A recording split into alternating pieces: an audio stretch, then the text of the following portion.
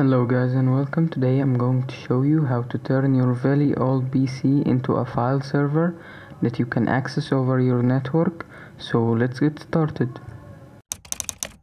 So actually I have this running as a media server on my home that I put all my movies on, and then I stream it to all the devices on my network, and those are 1080p movies. And I have never seen a frame drop while streaming, so it's actually usable. So I'm going to explain how to do that on my Windows machine here and how to get it up and running. So the first thing you'll need is your old PC. In my case here I got a Pentium 4 1-core CPU, yes, a 1-core CPU, 512 megabyte of RAM, and a 50 gig IDE hard drive. IDE, if you never heard of that, that's the old connector that's before SATA or M.2. Then you will need a CentOS minimal ISO. I'll leave a link to that in the video description, a USB stick, and the good old Rufus. I'll leave a link also to that in the video description. So you start by burning CentOS with Rufus on the USB drive, and then plugging into the system that you want to turn to a server. Then install the system with your desired settings. After installing CentOS, plug in your Ethernet cable and configure your network settings to auto-connect by command in this article. I'll leave it in the video description.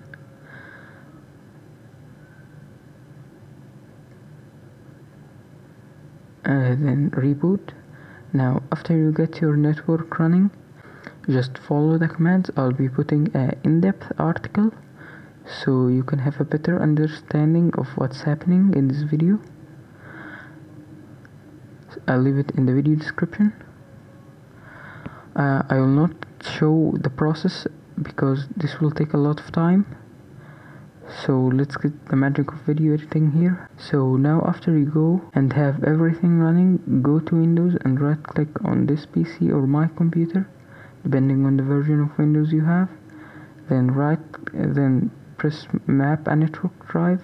Then type in your share name and assign a drive letter. Now you should see it in the File Explorer under your normal hard drive partitions.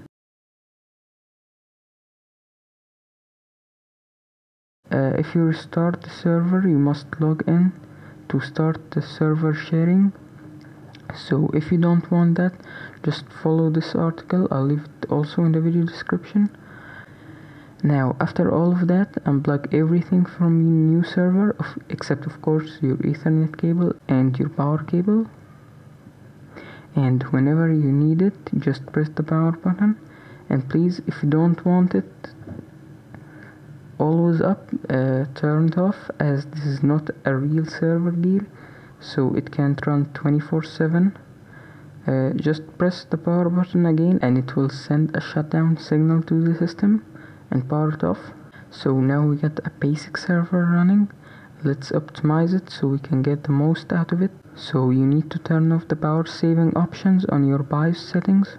Go back, you will find that on advanced. Then start your server after you disable that. Open the smp.config file. Then I'll leave this command in the video description.